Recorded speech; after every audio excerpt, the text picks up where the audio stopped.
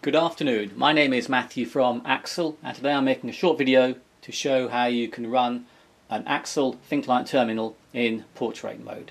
There are other videos on YouTube that show the basic configuration of a terminal, so I'll quickly dive in and set up this terminal and then put it in portrait mode.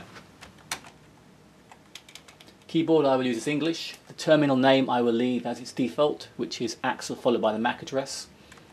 The resolution I'll leave as is, and the colour bits. I will leave DHCP enabled. I will add details of my terminal server.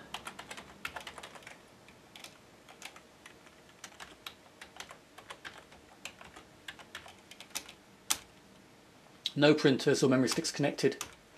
A brief resume and a reboot. So that is now set up as normal. I'll just wait for it to reboot. Okay, so I will disconnect from that session, Control-Alt-Shift-D, enter setup.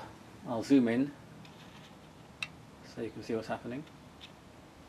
And I will select terminal, screen, and in orientation, if I hit the spacebar to click the options, if the terminal detects it is a native portrait monitor, then it will automatically use the portrait mode.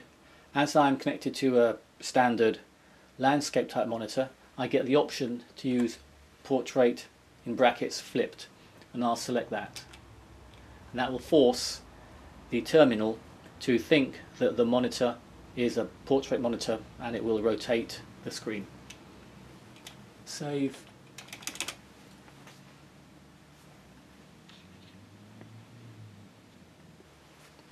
Okay, so now you can see the RDP icon over here and the taskbar down there.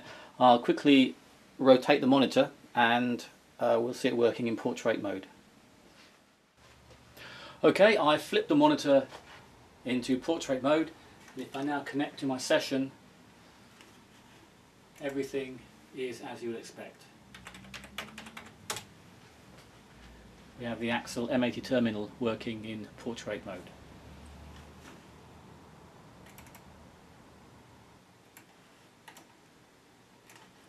So if you have any questions, as always, please get in touch with your local Axel office, and if you would like to experiment with this setup, then please again contact Axel and we can send you the latest firmware. Thank you very much, and bye for now.